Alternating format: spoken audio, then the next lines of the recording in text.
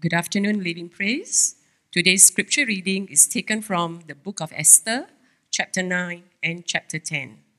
If you have your e-Bible or your digital or your physical Bible, turn with me to Esther, chapter 9 and chapter 10. Chapter 9. On the 13th day of the 12th month, the month of Adar, the edict commanded by the king was to be carried out. On this day, the enemies of the Jews had hoped to overpower them. But now the tables were turned, and the Jews got the upper hand over those who hated them. The Jews assembled in their cities in all the provinces of King Xerxes to attack those determined to destroy them. No one could stand against them, because the people of all the other nationalities were afraid of them. And all the nobles of the provinces, the satraps, the governors, and the king's administrators helped the Jews, because fear of Mordecai had seized them. Mordecai was prominent in the palace. His reputation spread throughout the provinces, and he became more and more powerful. Verse 5, the Jews struck down all their enemies with the sword, killing and destroying them, and they did what they pleased to those who hated them. In the citadel of Susa, the Jews killed and destroyed 500 men. They also killed Pashandata, Delphon, Aspatha, Parata, Adalia, Eridata, Pamashta, Erisai, Eridai, and Vaizata, the 10 sons of Haman, son of Hammedatha, the enemy of the Jews. But they did not lay their hands on the plunder. The number of those killed in the citadel of Susa was reported to the king that same day. The king said to Queen Esther, "The Jews have killed and destroyed 500 men and the 10 sons of Haman in the city of Susa. What have they done in the rest of the king's provinces? Now, what is your petition? It will be given you. What is your request? It will also be granted." If it pleases the king, Esther answered, "Give the Jews in Susa permission to carry out this day's edict tomorrow also, and let Haman's 10 sons be impaled on poles." So the king commanded that this be done. An edict was issued in Susa, and they impaled the 10 sons of Haman. The Jews in Susa came together on the 14th day of the month of Adar, and they put to death in Susa 300 men, but they did not lay their hands on the plunder. Verse 16. Meanwhile, the remainder of the Jews who were in the king's provinces also assembled to protect themselves and get relief from their enemies. They killed 75,000 of them and did not lay their hands on the plunder. This happened on the 13th day of the month of Adar, and on the 14th they rested and made it a day of feasting and joy. The Jews in Susa, however, had assembled on the 13th and the 14th, and then on the 15th they rested and made it a day of feasting and joy. That is why those rural Jews, those living in villages, observe the 14th of the month of Adar as a day of joy and feasting, a day for giving presents to each other. Verse 20, Mordecai recorded these events, and he sent letters to all the Jews throughout the provinces of King Xerxes, near and far, to have them celebrate annually the 14th and 15th days of the month of Adar as the time when the Jews got relief from their enemies, and as the month when their sorrow was turned into joy and their mourning into a day of celebration. He wrote them to observe the days as days of feasting and joy, and giving presents of food to one another and gifts to the poor. So the Jews agreed to continue the celebration they had begun, doing what Mordecai had written to them. For Haman, son of Hammedatha, the Agagite, the enemy of all the Jews, had plotted against the Jews to destroy them and had cast the pur, that is, the lot, for their ruin and destruction. And when the plot came to the king's attention, he issued written orders that the evil scheme Haman had devised against the Jews should come back onto his own head, and that he and his sons should be impaled on poles. Therefore, these days were called Purim, from the word pur. Because of everything written in this letter, and because of what they had seen and what had happened to them, the Jews took it upon themselves to establish the custom that they and their descendants and all who joined them should, without fail, observe these 2 days every year, in the way prescribed and at the time appointed. Verse 28, these days should be remembered and observed in every generation by every family and in every province and in every city. And these days of Purim should never fail to be celebrated by the Jews, nor should the memory of these days die out among their descendants. So Queen Esther, daughter of Abihail, along with Mordecai the Jew, wrote with full authority to confirm this second letter concerning Purim. And Mordecai sent letters to all the Jews in the 127 provinces of Xerxes' kingdom, words of goodwill and assurance to establish these days of Purim at their designated times, as Mordecai the Jew and Queen Esther had decreed for them, and as they had established for themselves and their descendants in regard to their times of fasting and lamentation. Esther's decree confirmed these regulations about Purim, and it was written down in the records. Esther chapter 10. King Xerxes imposed tribute throughout the empire to its distant shores, and all his acts of might and power and might, together with a full account of the greatness of Mordecai, whom the king had promoted, are they not written in the book of the annals of the kings of Media and Persia? Mordecai the Jew was second in rank to King Xerxes, preeminent among the Jews, and held in high esteem by his many fellow Jews, because he worked for the good of his people and spoke up for the welfare of all the Jews. This is the word of God. Thanks be to God. Good morning, I'm Michael, a member of Living Praise. Let us now turn to God and ask Him to help us. Our Father, sanctify our minds, our hearts, and our will by your Spirit as we listen to your words. Allow your words to grip our hearts, our mind, and our will. For your sake. In Jesus' name we pray. Amen. Now, the book of Esther, with its twists and turns, can be made into a movie.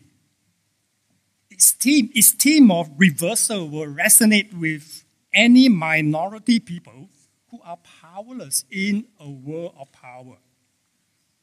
Now, in fact, the German in World War II banned the book of Esther because it could inspire the Jew to rise up and fend for themselves. Now, for those of you who join us, let me just briefly summarize what has happened so far in the book of Esther. Haman plotted to destroy all the Jews on a certain day, making use of the king's edict, which cannot be retracted. Now, this was an edict of death. But through a series of coincidences, I will talk a little bit about them later on, Esther and Mordecai were in a position to craft another king's edict that allowed the Jews to defend themselves. And this was an edict of life. Now, in chapter 9 and 10 that we have read just now, we have a clear outcome of the clash of these two edicts. Now, almost immediately in verse 1, we have no doubt to the outcome of the clash. Because we read, on the very day when the enemies of the Jews hoped to gain mastery over them, the reverse occurred. The Jews gained mastery over those who hated them. I'm reading from the ESV version. Now, in other words, the enemies were killed, but the Jews lived. Who made it possible? God? Yet God was never mentioned once in the book of Esther.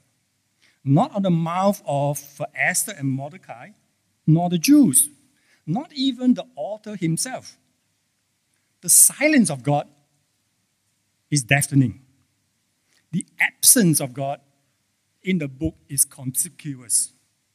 Are we to conclude that the triumph of the Jews was due mainly to human efforts?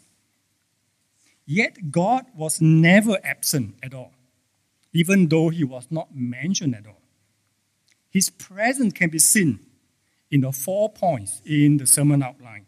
Okay, you can access it either through the bulletin given to you or through an online bulletin. The only thing I request you to do is that in the first point, you need to change 2 Chronicles, the verse to Deuteronomy chapter 11, verse 25. That's the only change you need to make. Now, the first 16 verses of chapter 9 tell what happened on the day the Jews were supposed to be destroyed.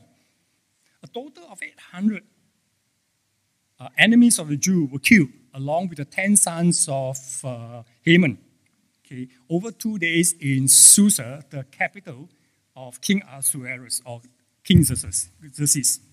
Now, elsewhere in the 127 provinces ruled by the king, 75,000 of those who attacked the Jews died.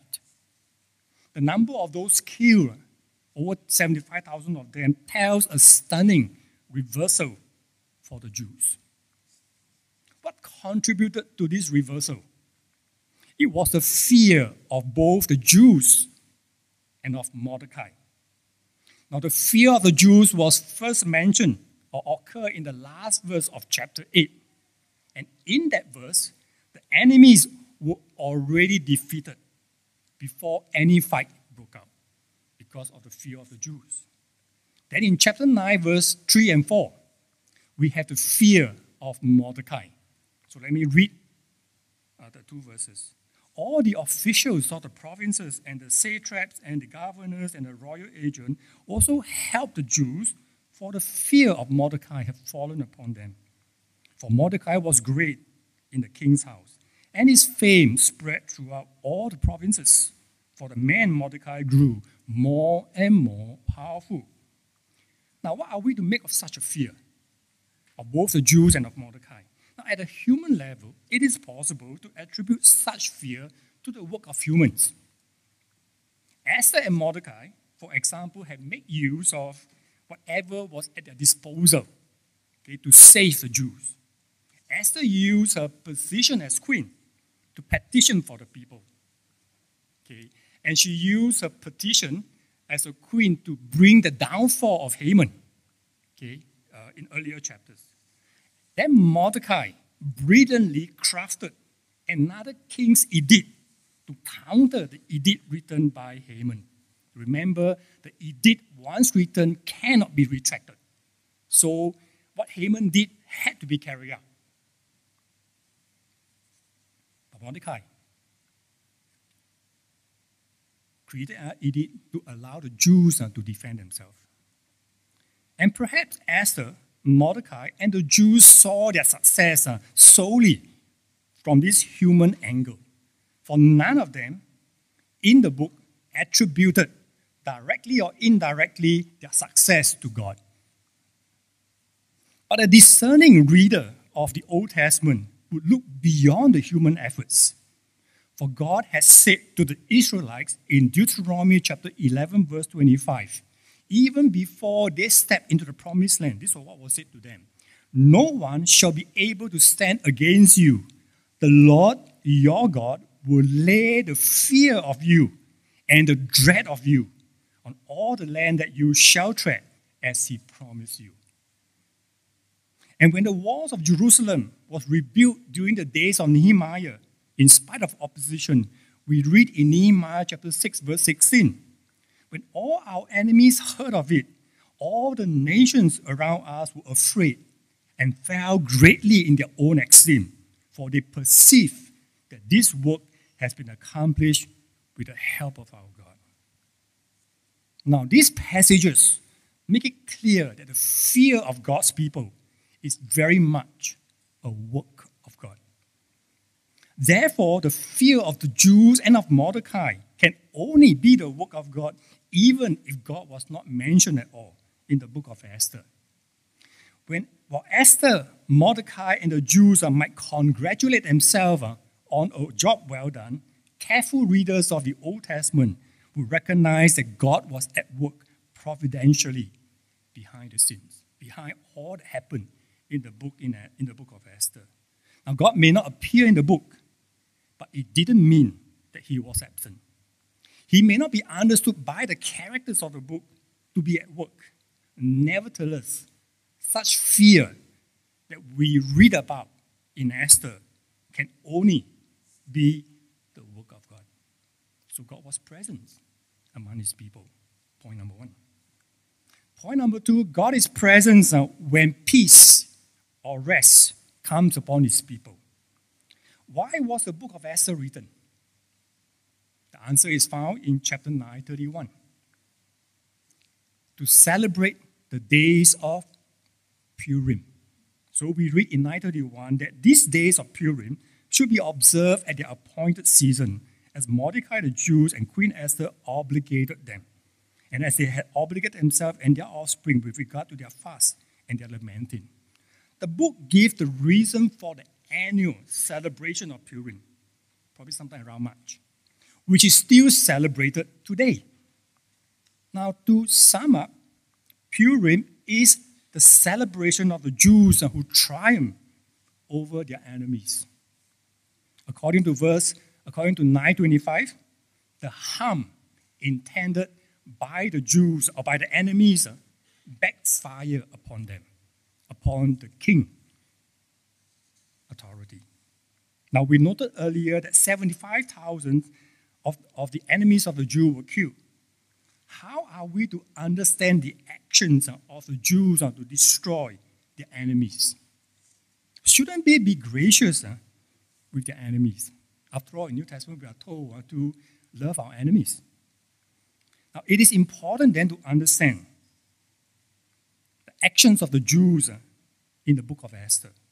Such action in killing the enemies must be understood within the context of a holy war and of rest. Our Pastor Kenneth spoke on this holy war last week, and so I'm not going to repeat what he says. So you please assess his sermon and hear what he has to say. But it is in the context of the holy war that we are to understand why the Jews killed over 75,000 of their enemies. In Esther, a holy war is meant to completely destroy the enemies. That's what a holy war does. In Esther, the holy war was a one-time response to the threat of annihilation. It means that no Jews can ever take the book of Esther and engage in killing other people at their whim and fancy. It is a one-time response to the threat of annihilation. Now, two things we are to note.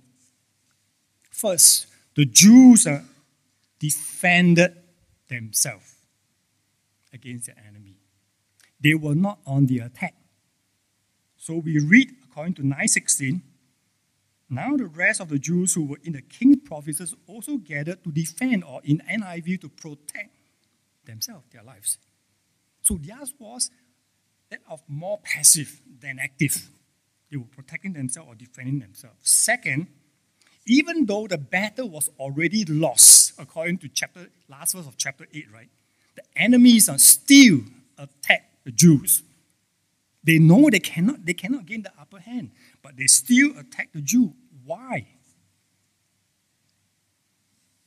Continuing in verse 16, we read these words. The Jews got relief from the enemies and killed 75,000 of those who hated them. But they laid no hand on the plunders. You see, nothing could quench their hatred for the Jews. Don't ask me why, but nothing to quench their hatred for the Jews. Now, even if they knew that the battle had been lost, they still went out to attack the Jews. Now, this hatred is also noted in two other places, in verse 1 and verse 5. And so, therefore, the author wants us to note that the action of the Jews are understandable because the enemies hated them. And these hatreds continue against Christians today. For our Lord Jesus said in John chapter 15, verses 18 and 19, these words, "If the world hates you, know that it has hated me before it hates you. For if you were of the world will love you as its own. But because you are not of the world, but I chose you out of the world, therefore the world hates you." Now, how are we to respond to those who hate us as Christians? Because we are Christian. Well, not by engaging in a holy war. The holy war in Esther is not a license for the Jews to kill indiscriminately, and it is not for Christians today. How then are we to respond when people hate us because we are Christian? Well, by looking to our Lord Jesus Christ, by turning our eyes to Him. For Jesus Himself said in John chapter 16, verse 33, "In me, in Jesus, you have peace. In the world you will have tribulation, but take heart, I have overcome the world." Now, these words of Jesus assure us that no one can overcome us, even if we are put to death. For Jesus has triumphed over them through His death. Our destiny in heaven before the presence of God is secure because of what Jesus has done for us. Therefore, no enemies of our soul can ever pluck us away from God, no matter how hard they try. Now, there was another reason why the enemy must be destroyed in the Old Testament. It was to obtain rest from all the enemies. Now, in 2 Samuel chapter 7, verse 1, we read, "Now, when the king," that means David, lived in his house, when the king had lived in his house, and the Lord has given him rest from all his surrounding enemies." What did the Lord do? The Lord gave David rest from all the surrounding enemies so that they no longer are a threat to King David and to the Jews and to the Israelites. And this is repeated again in the promise made by God in 2 Samuel 7:11. "And I will give you rest from your enemies." You and I, as Christians, must understand the importance of 2 Samuel chapter 7. It is a messianic passage that speaks of the coming Messiah, of a perfect king who would rule over God's people. And so God promised that He will give rest from all our enemies. But the tense over there is will in the future. Now, the theme of this rest from the enemies occur in a few strategic places in the Bible. Ask me if you want to know where these verses are. I will not mention them for the sake of time. So the Jews in Esther had rest from their enemies. Now, while God is not mentioned as the key player in the triumph of the Jews in the book, we simply cannot dismiss the celebration of Purim as man-made. As we have seen in 2 Samuel chapter 7, it is the Lord who grants rest to his people. Yes, Mordecai and Esther play a certain part in ensuring that the enemies are no longer a threat. But if we read our Bible carefully, it is God who gave rest to the Jews in the book of Esther. And so at the heart of the celebration of Purim was then a celebration of what God has done to overcome the enemies and to give his people rest. So we are therefore to see that as we think of the Jews resting from the enemies, as we think of what God has done to the people of the Jews, we need to see that God is at work, even though he's not mentioned at all. And yet, it is possible that such celebration can be stripped of God's part. Then it is no more than it is no more than just a holiday. Such celebration can degenerate into a routine, just as Christmas in many parts of the world have settled into a routine. The fact that God is not mentioned made it possible that a celebration of Purim is a celebration of man's effort rather than of what God has done for them. Now, there are many things that Christians can celebrate when we gather together. And this is why we as Christians gather together Sunday after Sunday. And yet, it is easy for such celebration to fall into a routine. We are just going through the motion without any real content. Ask yourself, do you look forward to coming to Sunday after Sunday to meet up with God's people? To celebrate what God has done? Or has it become a routine with no content at all? Are you growing in greater appreciation when you partake of the Holy Communion? Or has it become a routine which no real significance for you other than just drinking the grape and taking the bread? Parents especially in our midst should ensure that communion would not become a routine for their children. When we lose the fundamental reasons for doing what we do at God's people, we may eventually lose the joy of being God's people. And so it is important for us periodically to examine ourselves, our hearts and our mind. Whether it's coming to church on a given Sunday, whether it's taking communion, whether it's being involved in cell group, we need to ask ourselves, why are we doing this? Is God in our life? The third major point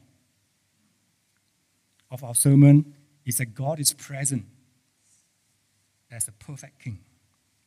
Now remember, God is never mentioned once in the book, but he is still the perfect king in the book of Esther.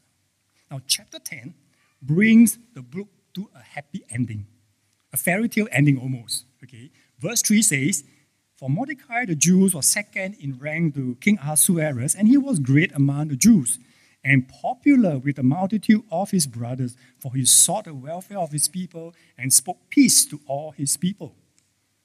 We all like such happy ending, don't we? And yet it is odd to find this word in verses 1 and 2 of chapter 10.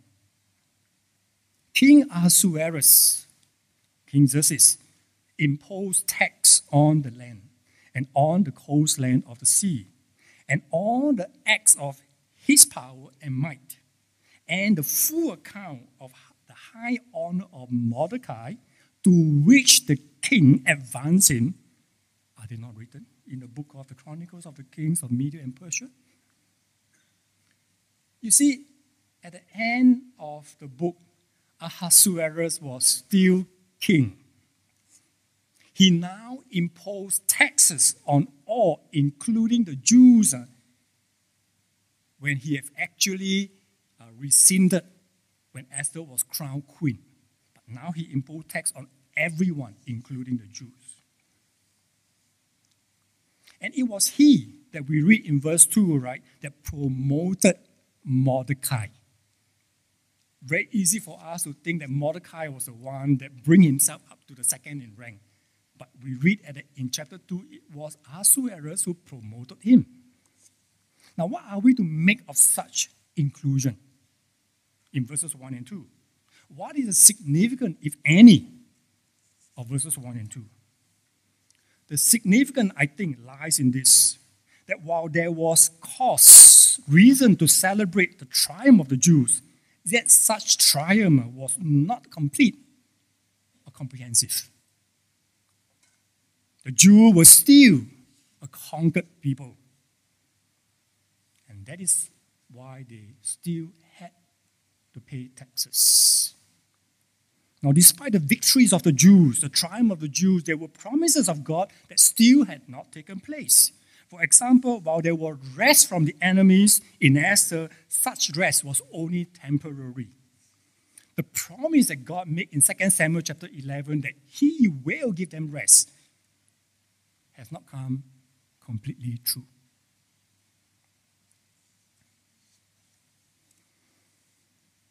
Now, during the period between the Old and the New Testament, the Jews once again suffered terribly. And we spoke about this when we were looking at the prophecies of Daniel. If you can remember Antiochus Epiphanes, who killed many of the Jews. In a sense, the rest promised by God in 2 Samuel 11 has not come to pass. And so we read, even in Hebrews chapter 4, verse 10. This is what the author says. So then, there remain a rest, a Sabbath rest for the people of God. For whoever has entered God's rest has rested from his work as God did from theirs. We have not. There is still a rest awaiting us in the future. But this rest is assured. This rest is secure for us by our Lord Jesus Christ. God's rest is now made possible through Jesus Christ, but such rest is in the future. But Christian, all of us can look confidently to such a rest. Now back to the king in chapter 10, verse 1. Now the book begins with the king over a vast domain, 127 provinces. And it ends with the reminder that he was still king.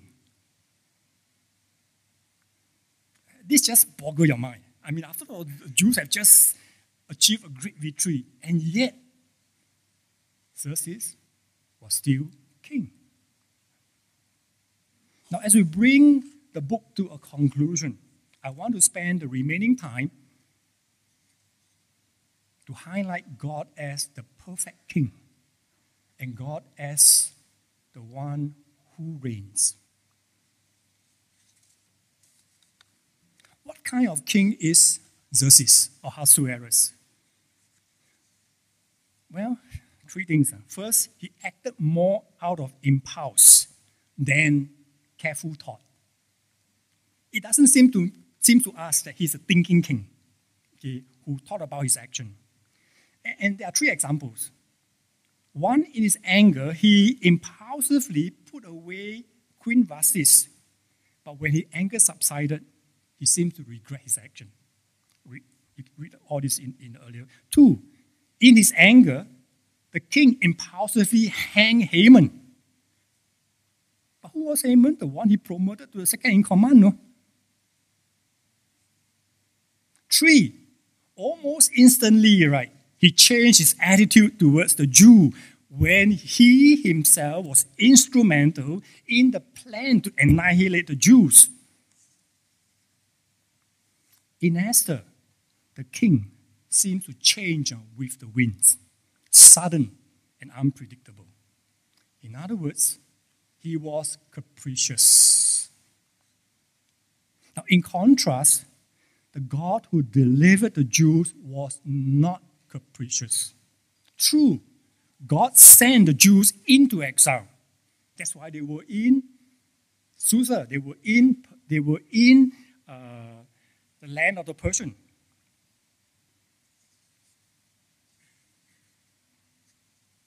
But he was still true to himself.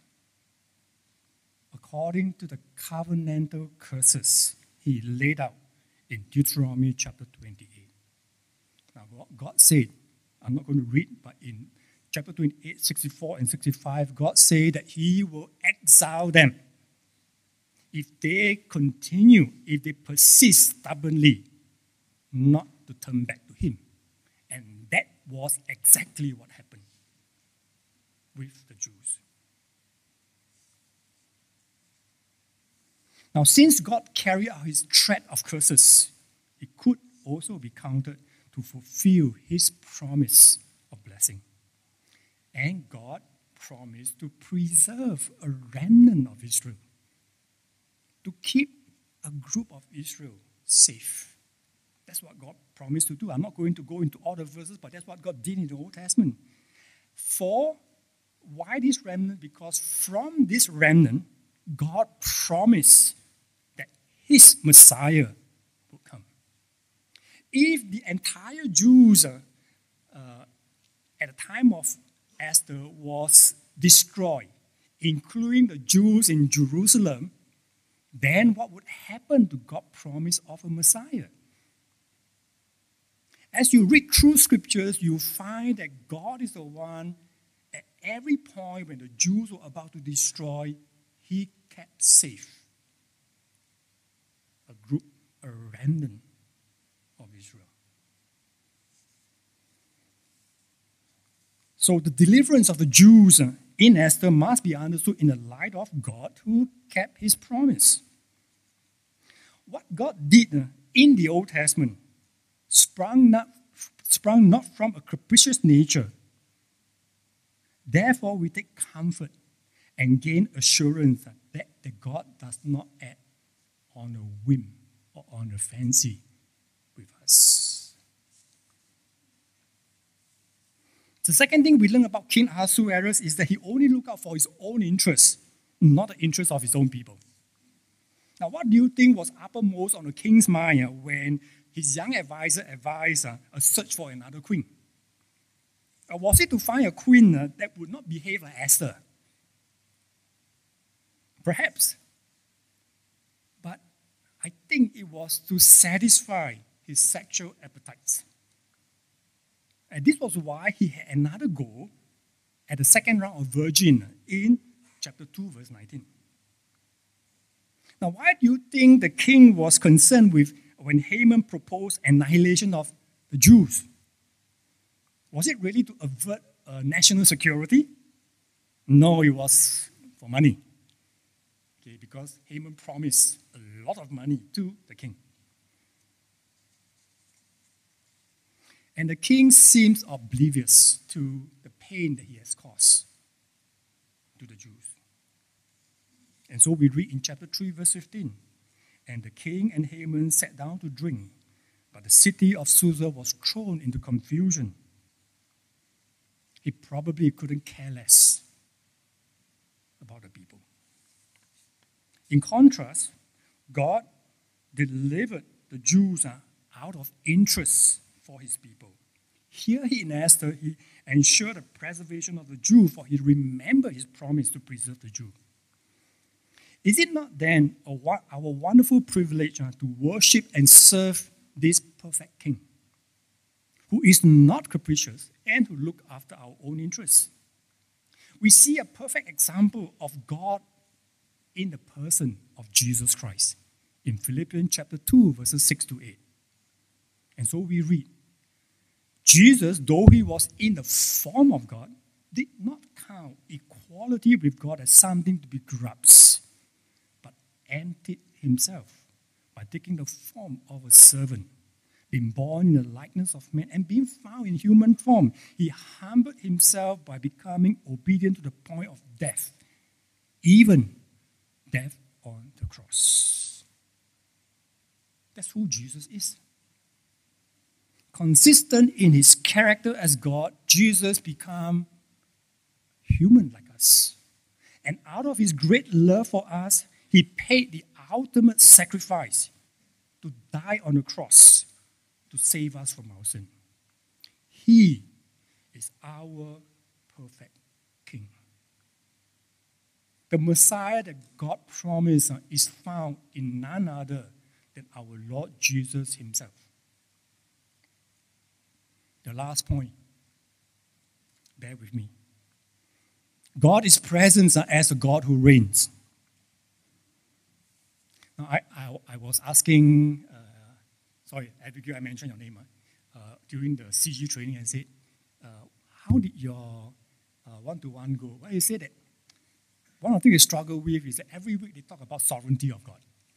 Okay, almost everything is about the sovereignty of God, how God continues to be sovereign in every matter.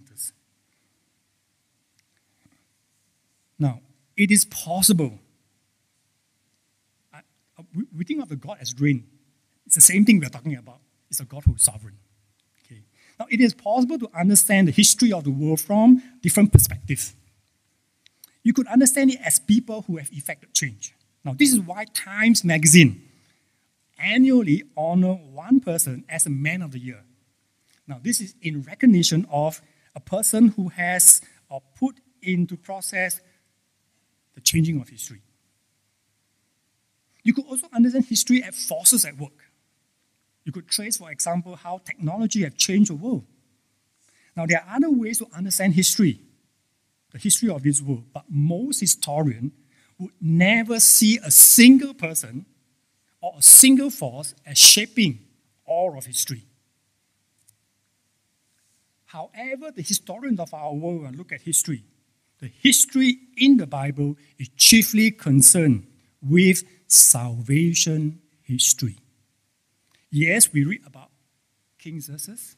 We read about what happened. We read about the fact that he reigned over 127 provinces.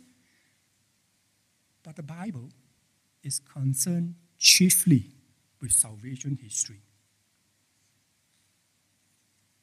This is the history that truly matters as far as God is concerned. For when humans rebel against God in Genesis 3, God has been working out a plan to save a people for himself. And the whole history of the Bible is presented and need to be understood as salvation history. Esther, the book, is part of this salvation history. All the coincidences that we read about in Esther, God worked behind the scene to preserve his people. Now, what do I mean by coincidences? Have you ever wondered, why is it so coincidental that the queen was disposed, the Vashti was disposed, and Esther became queen? Have you ever thought about why is it that Mordecai's exposure of the assassination attempt of the king was conveniently forgotten, only to be brought up at the exact point in time where Haman was promoted by the king? Have you ever think about why is it that the gallows that Haman set up became his own graveyard?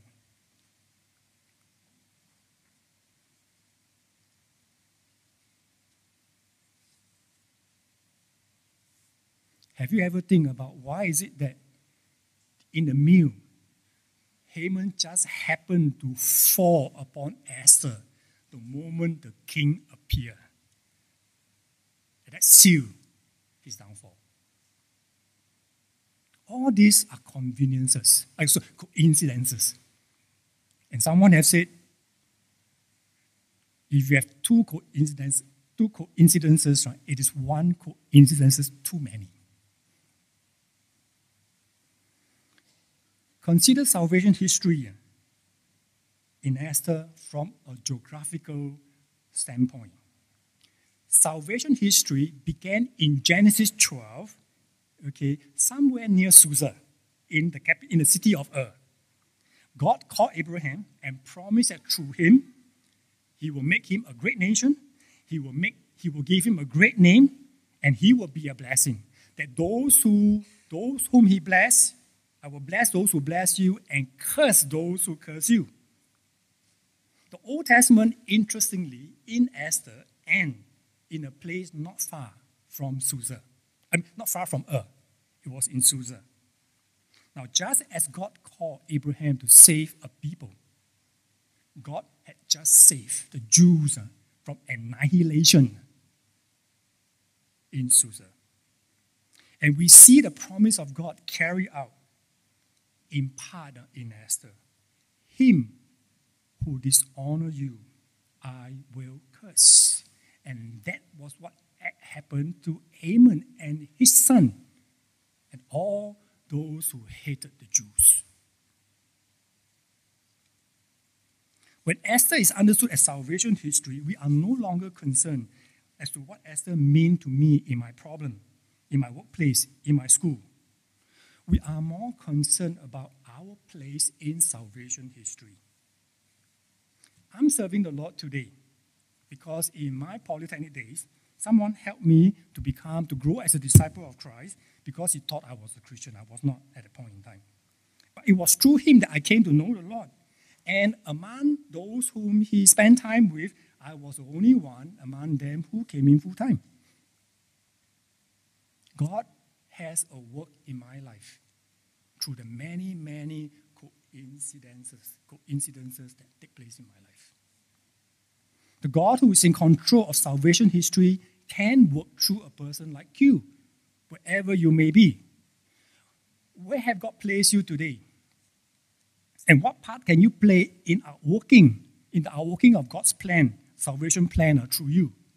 Now, to apply the words of Mordecai, who knows that through you, in a time like this, there will not be another Billy Graham or John Stott or Timothy Keller?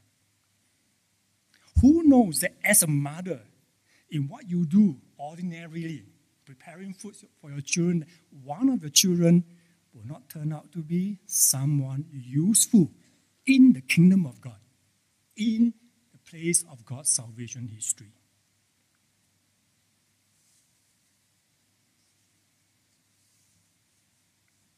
One other point quickly.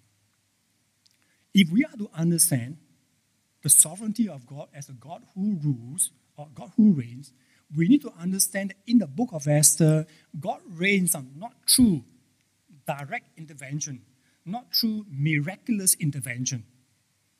He intervened through the ordinary activities of life. That is how we are to understand the book of Esther. In all that have happened, that God is not mentioned at all doesn't mean that he's absent. It means that God is working out his purpose through the ordinary events of our life. So never despise the ordinary things that happen to us. Let me close with some reflection.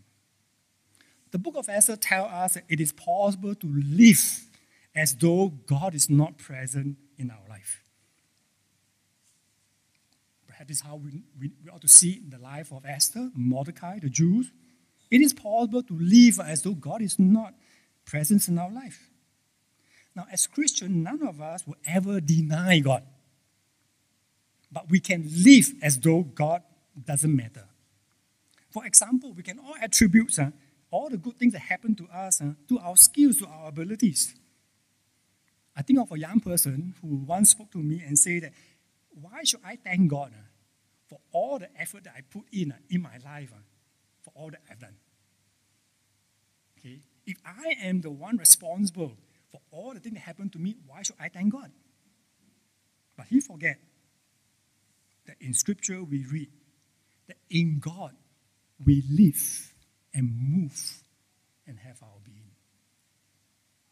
Every breath that you take is possible because of God. Every step that you take is possible because of God. In God, we live and move and have our being. Now think of all the decisions that you have made in the past weeks. How was God involved in them? Or not at all. And yet the good news of Esther, the good news of Esther is this, that God is ever with us, even if we don't think or feel that way. When we look at the entire books of Esther with discerning eyes, God is unmissable in the ordinary events of life. He was there in the pains and the struggles of the Jews. He was there also in the coincidences and reversals in their life. And so it is with each one of us. You are here today because God wants you to be here today. By His providential arrangement, we are all where we should be today. Ask God to give you eyes to see His hand at work in your life. And acknowledge His providence. Then give Him thanks. Praise Him. Glorify Him. And why not do it later over lunch? Let's pray.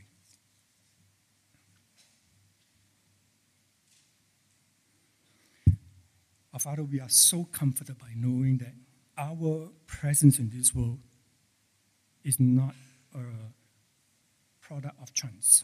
It is not random in nature. But that you brought us into this world for a specific purpose. First of all, to know you as our Creator and as our Redeemer. And then to find our place in this world, to serve out the rest of our day, fulfilling the purpose that you have for us. Because that is what it means to be involved in your salvation history, to be part of your history. Help us to understand our place and give us the wisdom, the strength, and the energy to fulfill what you set upon our heart to do. For we ask all this in Jesus' name. Amen.